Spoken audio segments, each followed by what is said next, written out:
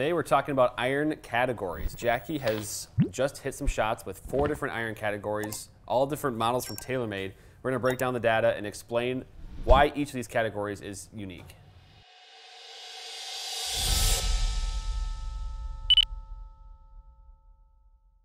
Hey golfers, I'm Drew Mahowald of Second Swing Golf. Today I'm joined by Jackie Johnson, Master Club Fitter here at Second Swing Minnetonka. In the tour van, Jackie has just hit shots with 4 different TaylorMade irons, all kind of a different category. So we've got the TaylorMade P7 MB, which is the smallest and most blade-like iron. The P7 70, which is kind of a player's sort of, I guess, kind of in the cavity back, not really a blade, but not a player's distance, kind of in between. Player's distance iron, the P7 90, and then the Sim 2, which is a game improvement iron. So we've got data on the screen, and we've got Jackie to explain the differences here. But before even starting, Jackie, looking at the data, just looking at the appearance of these clubs, they're all very different from each other. Yeah, I mean, you got the P7 MB, that's a blade, right? Mm-hmm. And working your way all the way up, obviously, you know, the 770, 790, very similar look. 770 is just a little bit thinner. And then the Sim 2 Max is obviously a game improvement iron, so definitely a little bit more bulky. Top line's a little bit thicker. Yeah. You know, just more tungsten weight back there. So. Yeah, exactly. So the idea here, and you can, we'll discuss this a little bit here, but the idea with a game improvement iron such as the Sim 2 Max is there's more weight low and behind the club face. Yep. And what that does is that stabilizes it and also increases launch. And then what they've done too, these are a little bit stronger lofted to make sure that launch the ball off the face is in that perfect window. So what you see out of this iron is more forgiveness, more distance. And now we can kind of transition to look at the data here a little bit too. We can see the Sim 2 Max on screen is the farthest dispersion up there. It's also the smallest. Yeah. So going to be the most forgiving club. Whether you might hit off the center, you might miss off the toe side or the heel side, but these type of clubs are aimed to help those people that do miss the center of the club face a little bit. Yeah, and you know, I think that when talking about what we're going to see here in the data, obviously we know that P7 MB is going to have a lot more loft. Okay, so I'm for sure not going to get as much distance. Right. Which is fine. I think we just want to showcase more dispersion more than maybe distance in a sense. But yeah, I would expect, you know, before I even hit the shots, that the P7 MB would definitely be shorter. Yeah. And that there would be some mishits in there that would definitely impact the dispersion. Yeah. Oh yeah. And then P770, P790, very similar to each other, but 790 is a little bit hotter. So maybe a little bit more distance with that than the P770.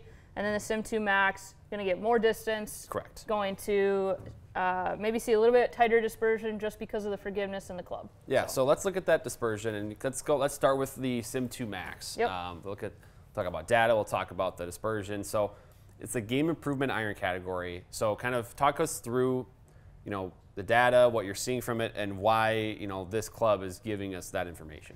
Yeah, you know, when you take a look at all the shots I hit, all my club head speed with Sim 2 Max, 790 and the 770 are basically all the same. Yeah. 7MB is a little bit slower. That could just simply be due to lack of confidence with the club head or should be. Yeah. So and you move down here, the Sim 2 Max had the most ball speed, which you would expect. Yep. Smash factor was the highest. Launch angle was the lowest, which again you'd expect because of the loft. Yep. And then the spin rate was, you know, it's actually a little bit more spin than the 790, probably because I was hitting it a little bit better than the 790. Yeah. So I was finding the club face a little bit more. Okay. So that spin was a little bit more. You can see here consistency was a little bit better as well with that Sim 2 Max and the rest. Carry yardage 135, so we're gaining about 6 yards of carry than any other club, and you know, almost 20 compared to the P7MB. Yeah. So I mean, I think what you're kind of getting to with these numbers anyway, the game improvement category, something like a Sim 2 Max. You know, talk about other brands like T300 from Titleist, you know, G425 Ping, Callaway. You know, we got the Apex DCB or the Maverick right now. But those are irons designed for people that need more distance, Yep. need more launch, need more forgiveness. It's not going to be for the player that wants the most control over their ball flight. You know, they try to flight the shots higher or lower or hit a draw or a fade. Yep. This golfer that fits into these clubs is not worried about that. They're just worried about hitting the ball high and straight at the target, right? Yeah. Now moving on to the P790. This is the player's distance category. So kind of moving, you know, into a smaller club head where you lose a little bit of that forgiveness, but the distance is still there, and we see that on the map here as well. You still have enough distance, but you get a little bit more workability in a little bit smaller club head. Yeah, for sure. I think when you're talking about the numbers across the board here, honestly, pretty predictable. Ball speed just a little bit less than that Sim 2 Max at 96. Smash factor 1.31, probably a little low. Didn't hit it as flush as I would have liked. And then you got launch angle at 21.7, so a little bit higher than that Sim 2 Max. Spin rate was actually lower, so you know I was rolling this out 11 yards, which isn't great, but also I had, you know, a couple that I pulled and then went a little bit right. So that definitely had a factor there. And then looking at height, you know, and landing angle, 70 feet in the air, landing angle at, you know, 43.5. So it's actually lower than the Sim 2 Max, which is interesting. And then the height is actually lower too. Yeah, so we've noticed the P790 model in particular is really like a hot club face. Yeah. And so, you know, we get that extra distance, but then one thing you notice with this category in general, kind of that hollow body, like thicker club head, is sometimes there is disparity on distance. So like sometimes when you really connect on one, it kind of goes an extra 10 yards that you really didn't think you had sometimes. And so you see on the map that dispersion's, I think, probably the widest. I think it's because of that. You see, whether it's north to south dispersion as well, you see a lot of room there because there is that kind of, that's maybe the one knock. So if you're a player that's really worried about distance control, perhaps, maybe the P790 category, that player's distance category, might not be the perfect one for you, but it still delivers the distance. It still is a little bit of workability, but again, there's just that consistency on distance that can kind of go a little bit RE with this one. Yeah. You know, 140 total yards, that's typically what I hit my 7-iron. So, you know, overall, pretty good. Just dispersion, not great with this one. So, but yeah, going into P770, so this is, you know, as you're taking a look at the data from this, you know, you got 96 miles an hour in ball speed, so actually 96.3, which is actually higher than the P790. So I was hitting a little bit better. You know, same smash factor as the P790, a little bit higher launch angle on the P770, which is what you'd expect with a little bit more loft than the P790. Definitely interesting on the spin. I didn't expect it to get as much spin as that. So I was hitting it maybe, you know, maybe a little fat is what I felt. This is actually my new gamer, so well, there we go.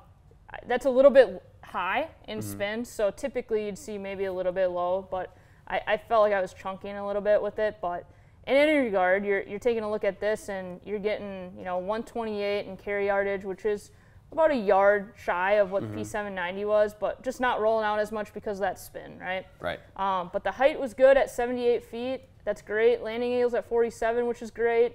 You know, everything else is pretty standard to the rest. Yeah. And so I think one thing we should note too, in general, as you go from a larger club head game improvement category to something smaller in the more player's iron, you also add loft. And so with this, as we go down this line, we're adding more loft to the club, which will bring the dispersion kind of shorter on the map, and it will also increase launch and things like that. But this is where you get to this category here, which is kind of your, you know, T100 or T100S category. You know, Ping, I210, Callaway, you know, Apex Pro, things like that are probably going to fall into this category. You're looking, this is now the player that does kind of want to control their ball flight a little bit. Might want to hit that fade to a right-hand pin location or vice versa with a draw, or might want to flight it a little bit lower in some windy conditions. Things like that. You can do that a lot better with an iron like this that's a little bit smaller than something like a Sim 2 Max that's bigger and is only pretty much aimed at forgiveness and distance. Yeah. I mean, I think that's a good note too, and that's what I was going to bring up with the P7MB here as we talk about it. But, you know, a lot of people watching this are thinking, well, why aren't you gaming the Sim 2 Max? Right. Well, that's because you're not going to hit hit right, and you're not going to hit, you know, every shot with your iron. Not going to be perfectly, right.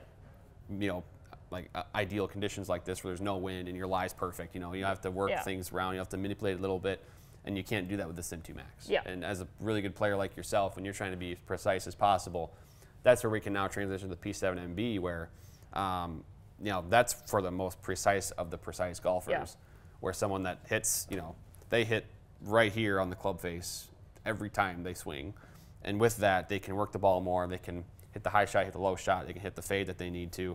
And then if they do hit it, I mean, when they hit it in the center, it's not going to jump farther either like this player resistance category. It's going to be consistent and give the player what they want. Yeah, and I think, like, when you're talking about the P7MB, definitely wasn't as confident out of the gate with this. You can kind of just tell by my smash factor and just how I was making connection. But you're definitely going to get more spin out of a, you know, a blade club because it has more loft, right? So the goal of that is to get higher launch and to get more spin. So, you know, this P7MB's got the most launch angle, most spin by a lot, you know, almost 6,000 RPMs. And then, you know, carry yards at 116 and total 123. So a significant loss in distance.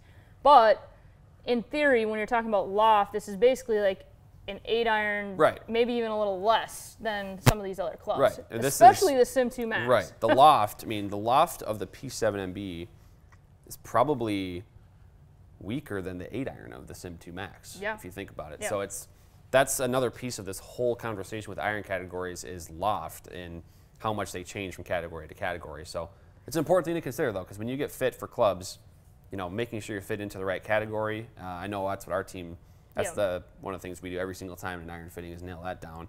But golfers, if you don't know what iron category you should be playing, that is a, you know, #1 thing to make sure you focus on when you're trying to maybe build out a new iron set, is making sure that the type of iron that you're playing fits your swing, because otherwise you are, it's like our friend Larry Bob, his favorite saying is trying to eat soup with a fork. That's kind of what it's like if you are playing an iron category that you not fit into. Yeah. Oh, and I just wanted to point this last thing out here is, you know, you got the Sim 2 Max. I just want to show where I'm making contact. Sim 2 Max is right off, just a little off the toe there. 790. A bit more in the center. Yep. 770 is actually dead middle, and then the P7MB is pretty much in the middle there. Yeah. So notice you hit the Sim 2 Max almost worst. Contact-wise was the worst, you know, in terms of hitting the center of the face. Most of them were not in the center, but it was the furthest, and that dispersed circle was the smallest. Yeah. And so I think that's just a good note in terms of, okay, well, you know, the two best clubs I technically hit with all these shots are the P7MB and the Sim 2 Max. Completely different clubs. Right. But in this case, you know, for me, what would I fit into? I'm looking at 790 to 770. That would be long-term better for me. Just because when you think about, you know, 100 shots in, which club is actually going to be the tightest dispersion, I'd bet money on P770, P790 all day long in terms of my swing. I think a lot of people, you know, they immediately go to game improvement at Sim 2 Max or, you know, in another brand in that, you know, that club head. But the reality is it's not, just because you might be a higher handicap doesn't necessarily mean that you should be in that club based off the numbers that you generate, you know, in a fitting. So a lot of people fit into the player's distance category and game improvement category, or, you know, the P790 in this range here, that's a large majority of golfers, I think. 100%. And that's because it gives you the most performance, the most forgiveness, and then very rarely are the golfers kind of, I mean, at that stage in their golf skill set where they're worried more about how they're shaping the shot than hitting it at the target. You know, that's where the P770, P7MB come into play. But if you need forgiveness, if you don't hit the center of the face every time, you're probably in one of these two categories. So for sure, that's kind of the summary here. But golfers, if you want a synopsis on your swing, what iron category you fit into, you can stop into a Second Swing store. You can schedule a fitting with a master fitter such as Jackie.